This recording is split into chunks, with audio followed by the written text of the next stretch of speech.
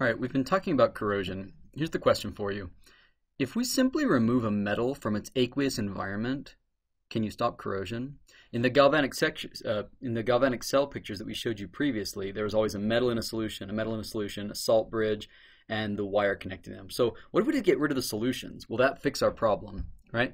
Maybe you've seen this in piers. They certainly seem to be mostly corroded below the water line and not above. So will that stop all corrosion? Definitely not. Oxidation can still happen. It doesn't have to have water present. Materials can oxidize. In fact, let's talk about this. So here you've got a silver spoon forming a silver oxide tarnish.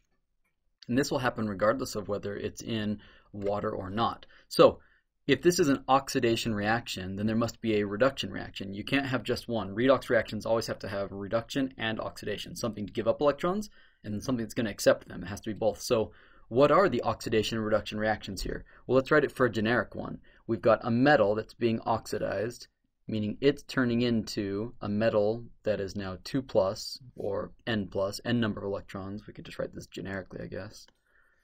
N number of electrons plus, so it's lost electrons, plus N number of electrons, okay? And at the same time, you've got to have oxygen as the recipient of that. So let's say you've got a gas molecule of oxygen. It's going to accept electrons. In this case, it's going to accept 2 electrons to form an O2 minus ion. Okay, so that's an example of an oxidation reaction, and you don't have to have water for this to happen. If the metal's in contact with air, this reaction can take place. So what does it look like? If the metal's in contact with air, let's say you've got a block of metal here, right?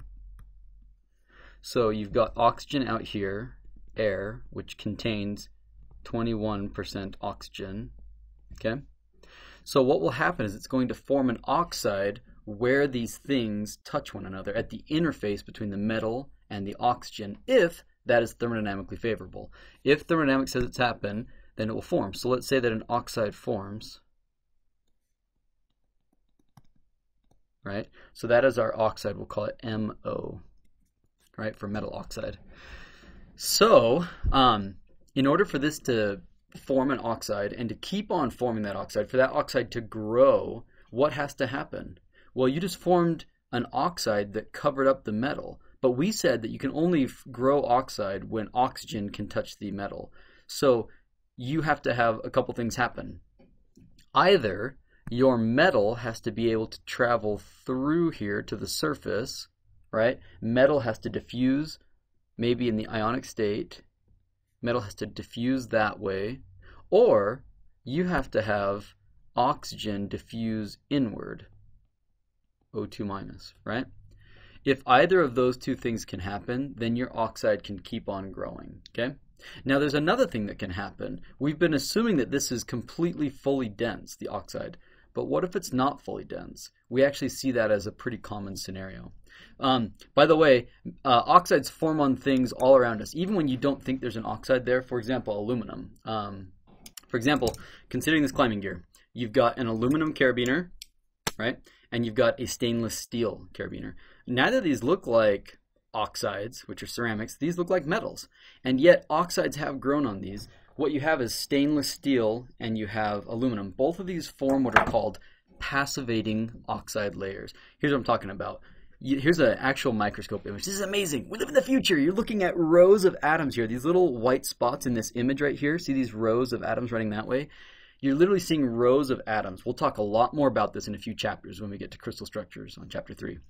But you're literally seeing rows of atoms, and then you've got this block here in the middle, which is your aluminum oxide layer. It forms a very thin oxide layer. Look how thick that is. That's about 3 nanometers. How big is a nanometer? Remember that 1 nanometer is equal to 1 times 10 to the negative 9th meters. So you're looking something 1 billionth the thickness of a meter. So crazy small. That tiny little thin layer of aluminum oxide, it's here. It's on this thing. And that's what prevents this from further corrosion. It forms what's called a passivating layer. Why do we call it passivating? Because oxygen can't travel through it, and aluminum can't travel through it. And so even though it's thermodynamically favorable to form aluminum oxide, it's very favorable to form it, you can't form it if you don't have the reactants and the products in contact with one another. And so all you had to do was put a passivating layer on it. And aluminum forms a really good passivating layer. Okay, so how do you know whether your material will be like aluminum or stainless steel and form a passivating layer, or whether it's going to form a non-passivating layer and form rust, like in this old clamp I have here? You can see all the rust that's on that and the patina. That's because it didn't form a passivating layer. It formed an oxide layer that just allowed it to keep on growing the oxide layer. Well, there's a really great tool that we can use. It's a type of calculation called a Pilling-Bedworth ratio, named after the people that discovered this. So the Pilling-Bedworth ratio is as follows. It says you take the volume of the oxide that forms and you divide that by the volume of the metal. Okay? Now, what is the volume? The volume is simply the molecular mass divided by the density. And so if you take that, you can rearrange this expression to be the mass of the oxide times the density of the metal, divided by the number of electrons that are in the metal oxide, multiplied by the mass of the metal times the density of the oxide. What this is essentially doing, it's saying we started out with a block of metal. Okay? So let's assume that part of this is going to get converted into a metal oxide. So this is now metal oxide. If there's no change in volume when this process occurs, then what you're probably going to end up with is a very dense passivating layer. Okay? But if there's a big change in density, let's say when you convert it that now the oxide layer wants to be a lot larger, then it's unlikely to form a nice passivating layer. Instead, it's likely to form a layer that chips off. See this here in this image? It's too big, and so it has to chip up. And when it chips up, you've exposed a new pathway to the metal below that the oxygen can get to. Or the other scenario is, let's say it doesn't form a too large layer. Let's say it wants to be smaller, so it would like to fill just some smaller area, like this. Well, if it wants to fill some smaller area than that, but it's constrained to the footprint where it started, what it's going to do is be this scenario over here, where now there's going to be gaps. There's going to be like Swiss cheese. There's going to be holes in the structure that allow the oxygen to get down to the metal in that scenario too. So you can calculate this for lots of different metals, and we find the general rule of thumb that if the Pilling-Bedworth ratio is much smaller than 1, like the case of potassium and potassium oxide, then if it's smaller, then you're going to open up channels. You're going to end up with a porous Swiss cheese structure that keeps on corroding. If it's roughly equal to 1 or maybe 2, it's probably going to be a pretty good barrier. It's probably going to block the further oxidation.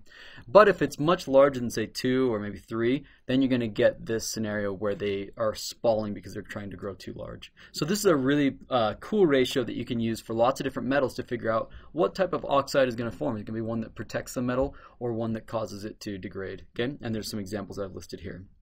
Now, the book goes on to talk about the weight gain. Literally, if you took a little sample, like let's say we've got a scale here, right? So you've got a scale that can measure weight gain, and you put a little piece of metal on it. You could just leave it there, and as the oxide layer grows on this thing, you should see a weight gain on that scale. If you plot that weight gain, you can see that there's a lot of different scenarios to consider. For one thing, so here's time, and then you've got weight gain over here.